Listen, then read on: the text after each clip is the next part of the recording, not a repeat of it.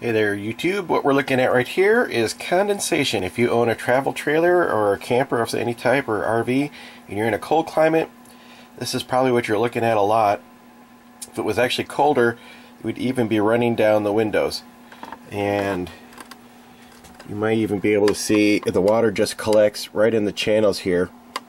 It's a big problem because mold will grow in there very quickly, and it's just not a good thing to have. It makes your whole camper damp, and your clothes are damp, and your sheets are damp. It's just pretty miserable. Now what I was using last year was this little guy right here, which is, I want to say, like a pint or a pint and a half dehumidifier. And it was effectively like trying to empty a swimming pool with a Dixie cup in a rainstorm. So it collected water, and it probably worked as good as it is advertised to work, but this environment is just too much for it. Now this year, what I'm using this year is the model on the right, which is a 32 quart model dehumidifier made by Haier, and it's a dramatic difference. The unit on the left is doesn't use refrigeration. I can't remember what the process is. I'll make a comment.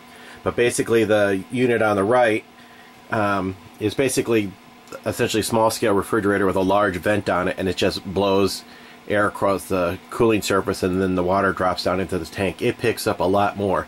It hasn't been on for the last day, so that's why I have moisture on the windows, but I'm going to pop it on right now, and we'll see how long it takes to clear up this camper.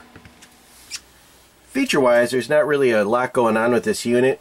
You just have the dial that allows you to select what level of dehumidification that you want, and a light that illuminates lets you know when it's time to empty the bucket, and you can have a high and a low fan speed.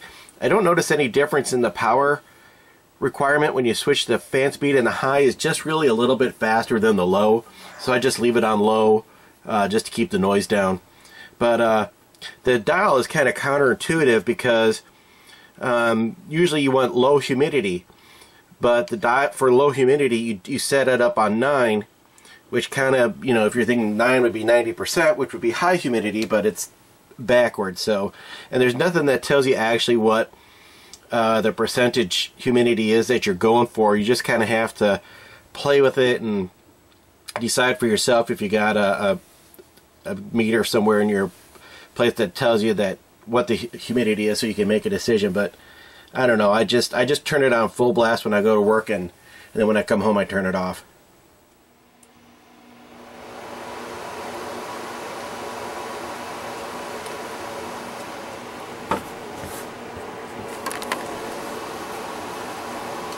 Now the one nice thing about the unit on the left, it was very quiet. Obviously this refrigeration style unit is much louder. It's not too loud, it's not any louder than like a window air conditioner would be, maybe a little quieter than that. But it has a significantly larger fan that really moves the air around. The fan on this guy right here just barely is enough of a fan to push air across the coils. It's not going to circulate air in a room like that big beast is on the right. Well, I say big beast, it's comparative. It's actually pretty tiny. This is what it looks like with the bucket removed. You can see I filled it up almost to the top right here. Right now I've been using this thing for a couple weeks, and it takes about 2 days, maybe 3 days to get that filled up, which if you consider the fact that this is just in a camper and not like a whole house, that's a lot of water I'm pulling out of the air. So this is the back of my camper, and there's a window above the top bunk back here, and this was really bad. I had a mattress flipped up in front of it. I thought it was going to work good as insulation, but really what it is just trap the moisture in that window, and it was molding pretty bad. But I put a fan in there now, and if you can add fans on your windows, it really speeds up the whole moisture retrieval process, because it gets that water in the air, and then that nice big fan on that dehumidifier pulls all the air in the camper in pretty quickly and dries it out. So it really just took a couple hours, and all the windows are nice and clear of water. All in all, I'd have to say I'm really pleased with the performance of this product. I don't even run it all day long because I don't really enjoy the fan noise that much, and I also have my heater plugged into the same outlet, and I don't want to pull too much current through there.